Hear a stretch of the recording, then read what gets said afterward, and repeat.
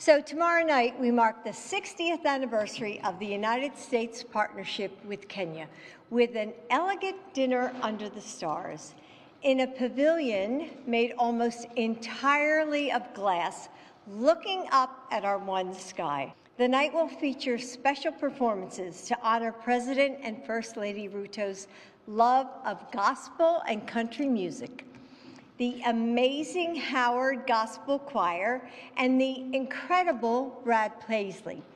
As guests leave their path illuminated by our one moon, I hope they will be filled with the same warmth that I felt on my visits to Kenya, that of a friendship that will endure, helping create a shining and prosperous tomorrow. Susie and I are so excited for this state dinner because it's the beginning of summer. So for the first course, we chose to do like a chilled tomato soup.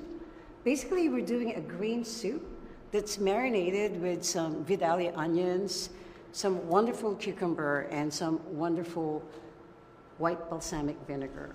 It's very reminiscent of what the summer is supposed to be, because Monday is Memorial Day. So we're welcoming the beginning of summer. It's a chilled tomato soup with sourdough crisp, and it's drizzled with arbequina olive oil. The arbequina olive oil is actually from California, and then the tomatoes are from the hot houses in Ohio, so we pervade most of our produce from around the country. For the main course, we are doing the best of both worlds. We're doing lobster that's poached in butter. Isn't that a great combination? And also some short ribs that's been marinated and lightly smoked.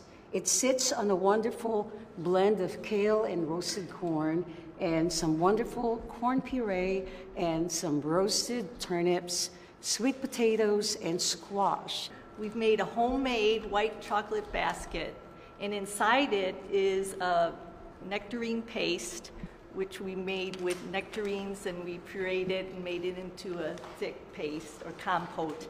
And then we also have a banana ganache, and on top we have fresh raspberries, peaches, and then surrounding the white chocolate basket is fresh strawberries, blackberries, and blueberries. And then in the front we have the United States flag and the Kenya's flag. And then we also have some lemon viola flowers and orange marmalade flower.